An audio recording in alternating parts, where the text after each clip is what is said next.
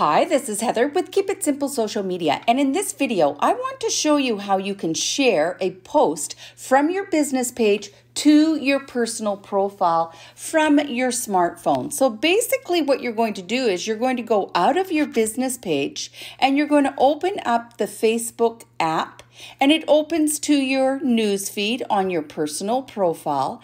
And what you're going to do is you're going to go to the very top and click on the search bar.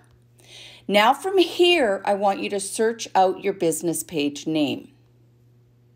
Once you're on your business page, I want you to notice the little circle in the bottom right-hand corner with your business page profile picture.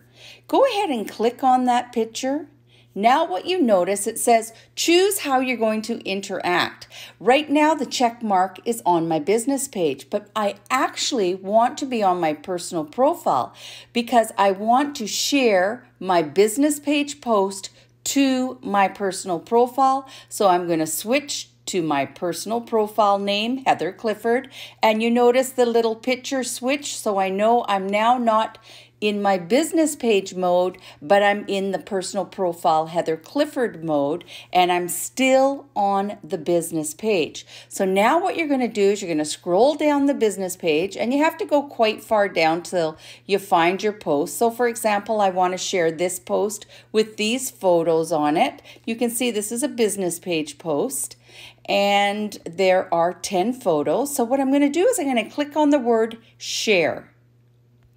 Now from here, it gives me choices to share now, or I can write something about this post, and then all I have to do is click share now, and it will share to my personal profile newsfeed this post.